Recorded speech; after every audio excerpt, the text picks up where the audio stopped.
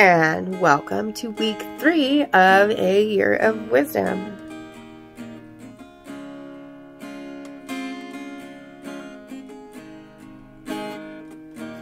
Day 15. Job 16, 17, and 18. Then Job responded, I've heard many things like these. Miserable comforters are you all. Is there no end to windy words? Or what provokes you that you answer? I too could speak like you, if only I were in your place. I could compose words against you and shake my head at you, or I could strengthen you with my mouth, and the condolence of my lips could lessen your pain. If I speak, my pain is not lessened, and if I refrain, what pain leaves me? But now, he has exhausted me. You have laid waste all my group of loved ones, and you have shriveled me up. It has become a witness, and my infirmity rises up against me. It testifies to my face. His anger has torn me and hunted me down. He's gnashed at me with his teeth. My enemy glares at me. They've gaped at me with their mouths. They have slapped me on the cheek with contempt. They have masked themselves against me. God hands me over to criminals and tosses me into the hands of the wicked. I was at ease, but he shattered me, and he has grasped me by my neck and shaken me to pieces. He has also set me up as his target. His arrows surround me. He splits my kidneys open without mercy. He pours out my bile on the ground. He breaks through me with breach after breach. He runs at me like a warrior. I've sewed sackcloth over my skin and thrust my horn in the dust. My face is flushed from weeping, and deep darkness is on my eyelids. Although there is no violence in my hands, and my prayer is pure, earth, do not cover my blood, and may there be no resting for my cry. Even now, behold, my witness is in heaven, and my advocate is on high. My friends are my scoffers. My eye weeps to God, that one might plead for a man with God, as a son of man with his neighbor. For when a few years are past, I shall go the way of no return.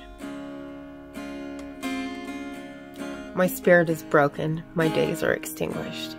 The grave is ready for me. Mockers are certainly with me, and my eye gazes on their provocation. Make a pledge for me with yourself. Who is there that will be my guarantor? For you have kept their hearts away from understanding. Therefore, you will not exalt them. He who informs against friends for a share of the spoils, the eyes of his children also will perish. But he has made me a proverb among the people, and I am one at whom people spit. My eye has become inexpressive because of grief, and all my body parts are like a shadow. The upright will be appalled at this, and the innocent will stir himself up against the godless. Nevertheless, the righteous will hold to his way, and the one who has clean hands will grow stronger and stronger. But come again, all of you now, for I do not find a wise man among you. My days are past, my plans are torn apart. The wishes of my heart, they make night into day, saying, the light is near in the presence of darkness. If I hope for Sheol as my home, I make my bed in the darkness. If I call to the grave, you are my father. To the maggot, my mother and my sister. Where then is my hope, and who looks at my hope? Will it go down with me to Sheol? Shall we together go down into the dust? Then Bildad the Shuhite responded, How long will you hunt for words? Show understanding, and then we can talk. Why are we regarded as animals, as stupid in your eyes?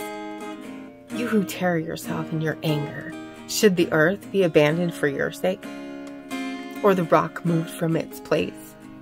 Indeed, the light of the wicked goes out, and the spark from his fire does not shine. The light in his tent is darkened, and his lamp goes out above him. His vigorous stride is shortened, and his own plan brings him down. For he is thrown into the net by his own feet, and he steps on the webbing. A snare seizes him by the heel, and a trap snaps shut on him. A noose for him is hidden in the ground, and a trap for him on the pathway. All around, sudden terrors frighten him and harass him at every step. His strength is famished, and disaster is ready at his side. It devours parts of his skin. The firstborn of death devours his limbs. He is torn from the security of his tent, and they march him before the king of terrors. Nothing of his dwells in his tent. Brimstone is scattered on his home. His roots are dried below, and his branch withers above. The memory of him perishes from the earth, and he has no name abroad. He is driven from light into darkness and chased from the inhabited world. He has no offspring or descendants among his people, nor any survivor where he resided. Those in the west are appalled at his fate.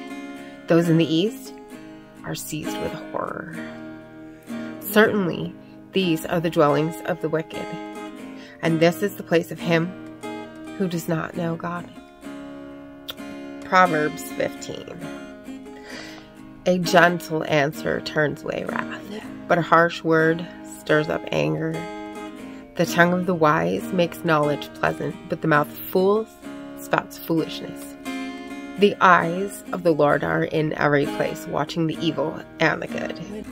A soothing tongue is a tree of life, but perversion in it crushes the spirit. A fool rejects his father's discipline, but he who complies with rebuke is sensible. Great wealth is in the house of the righteous, but trouble is in the income of the wicked. The lips of the wise spread knowledge, but the hearts of fools are not so.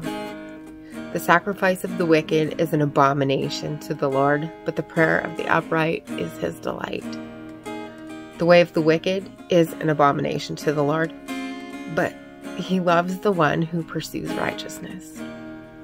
There is severe punishment for one who abandons the way. One who hates a rebuke will die. Sheol and Abaddon lie open before the Lord. How much more the hearts of mankind? A scoffer does not love one who rebukes him. He will not go to the wise. A joyful heart makes a cheerful face, but when the heart is sad, the spirit is broken. The mind of the intelligent seeks knowledge, but the mouth of fools feeds on foolishness. All the days of the needy are bad, but a cheerful heart has a continual feast. Better is a little with the fear of the Lord than great treasure and turmoil with the treasure. Better is a portion of vegetables where there is love than a fattened ox served with hatred. A hot-tempered person stirs up strife, but the slow to anger calms a dispute. The way of the lazy one is like a hedge of thorns, but the path of the upright is a highway. A wise son makes a father glad, but a foolish man despises his mother. Foolishness is joy to the one who lacks sense, but a person of understanding walks straight. Without consultation, plans are frustrated, but with many counselors they succeed. A person has joy in an apt answer, and how delightful is a timely word. The path of life leads upward for the wise, so that he may keep away from Sheol below. The Lord will tear down the house of the proud, but he will set the boundary of the widow. Evil plans are an abomination to the Lord, but pleasant words are pure. He who profits illicitly troubles his own house, but he who hates bribes will live. The heart of the righteous ponders how to answer, but the mouth of the wicked pours out evil things. The Lord is far from the wicked, but he hears the prayer of the righteous. Bright eyes gladden the heart. Good news refreshes the bones. One whose ear listens to a life-giving rebuke will stay among the wise. One who neglects discipline rejects himself, but one who listens to a rebuke acquires understanding. The fear of the Lord is the instruction for wisdom, and before honor comes humility. come back to this channel each day for the reading of Job, Proverbs, and Ecclesiastes. And once again, thank you for being here, and don't forget to click the subscribe button and hit the bell. And don't forget to like it as well. And I'll see you tomorrow for another reading. Blessings. I'm standing at the crossroads. I'm lost without a clue. I need a big pink neon sign to show me what to do. I thank you, Lord. It glorifies you when you're the only answer. I praise you, Lord, for holding what's too much for me. And I'm amazed by you, Lord, because nothing's too big and nothing's too small to lay at your feet. I want to thank you, Lord, for believing in me.